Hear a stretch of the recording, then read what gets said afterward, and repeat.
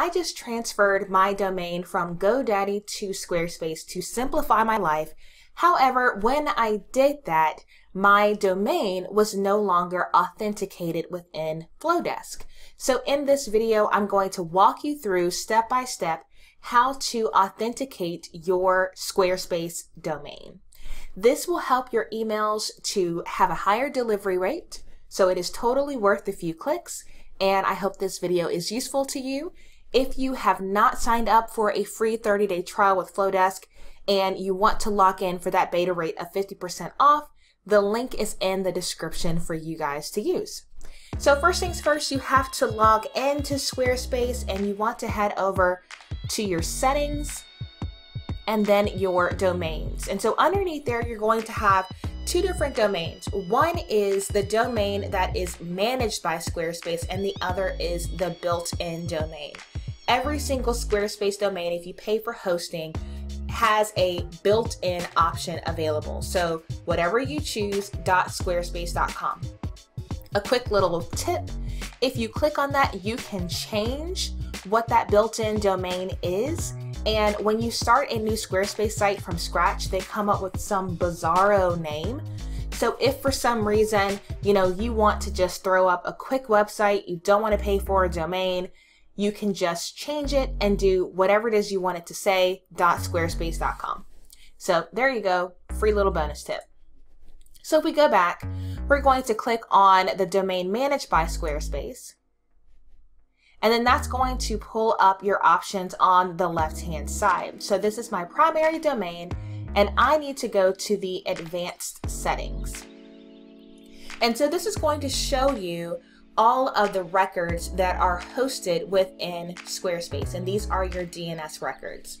Now up here, you can select some options and they make it easy for you to connect to G Suite if you want to use a custom email address through Google. But what you want to do for Flodesk is scroll to the bottom, and this is where you're going to copy over the codes that Squarespace provides you. So we're going to go here and we get to this section of Flodesk. We go back by clicking on the icon at the top and domain setup. Now, if we see our domain here, we need to click on view the records and start copying. So we're going to copy the first CNAME record, change it there, paste in the host, and we'll go back and copy the value. And so you need to do this for all three of them. When you're done, click add. It's going to add it to the top.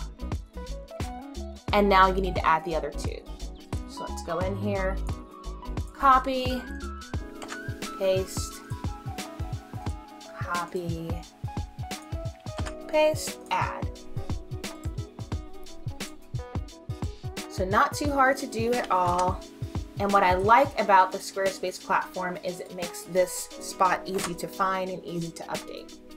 So when you have your three records in there from Flodesk, what you need to do is scroll back up to the top and you have to hit save. If you close out of this before you hit save, those records will not be there. So we're going to save that, let it think about itself, and then you just need some time to let it brew, let it percolate, let it go across the internet. And then Flodesk will recognize it, and you will see above your domain, it will change to authenticated when those records have been made available for Flodesk to recognize. So that's a really easy thing that you can do once you create your Flodesk account so that your emails are more likely to land in the inbox of your subscribers. So I hope you found this video useful. I realized, again, once I transferred my domain, I lost that authentication, so I thought it'd be a great opportunity to hop back in and show you guys how to do that. If you like this video, be sure to give it a thumbs up and subscribe, because I teach people how to grow your biz without breaking the bank. If you need any additional Flodesk help, feel free to check out the Flodesk playlist on my channel. I've got everything from sending your first email to moving your list to Flodesk. Until next time, ta-ta for now.